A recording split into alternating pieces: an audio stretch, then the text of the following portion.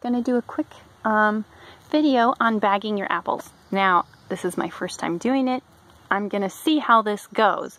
But last year, well, the year before we had wonderful harvest. Last year we had a real problem with worms and stuff in our apples. And so, oops, sorry. And this is so bright I can't tell if my photography is good or not. But anyway, I've got some cheap sandwich bags, and you can do this with paper bags too, but it just seems kind of silly to me to do it in a paper bag.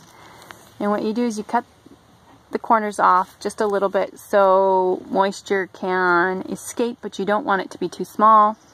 You cut off the bottom and you do this, and you're supposed to trim it so there's only what they call the king apple on each spot.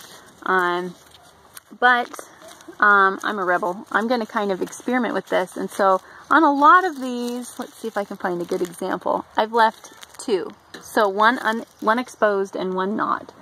I don't really want to be doing spraying and stuff all the time, and it's taking quite a bit of time, but it'll be worth it.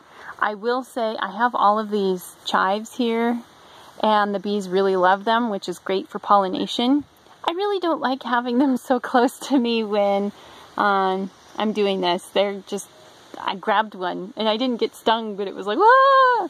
So anyway, I'm going to try and follow up with this as the season progresses and see how they're doing, but this is my quick update on bagging apples. What do you think? Have you tried it? How do you keep worms out of your apples, and how do you thin it?